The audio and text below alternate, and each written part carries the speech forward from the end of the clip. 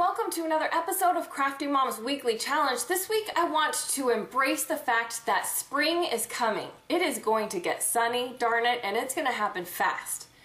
In order to do that, I've been looking on Pinterest at rainbow-inspired pins, and I found that there are adorable rainbow goodie bags. I'm thinking these party bags are perfect to celebrate St. Patrick's Day, for any kind of rainbow-themed birthday party, or any kind of spring celebration whatsoever. You don't have to have a reason to give your kids a bag full of rainbow-colored candy. So we're gonna get started and find out if the rainbow goodie bags are a Pinterest win or a Pinterest fail. They look pretty, but how easy is it?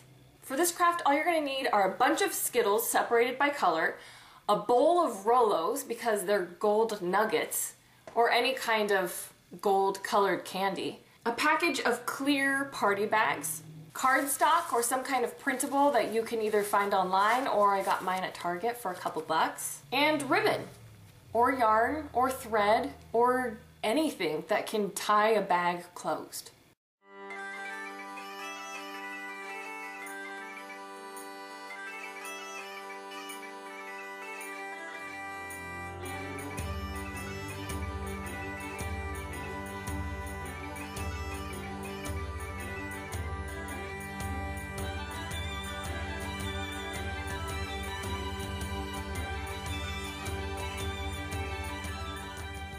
And here we have the finished product. I'm really confused about my decision on this because it doesn't look like the pins I saw on Pinterest.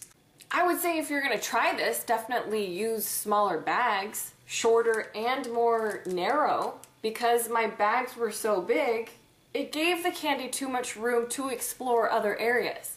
They didn't stay in their designated areas, and that made the craft look sloppy.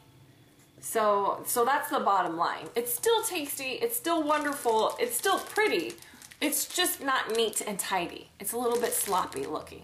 I have a feeling the kids are still gonna like it. Ooh, Mommy! Pinterest win or a Pinterest fail? Pinterest win.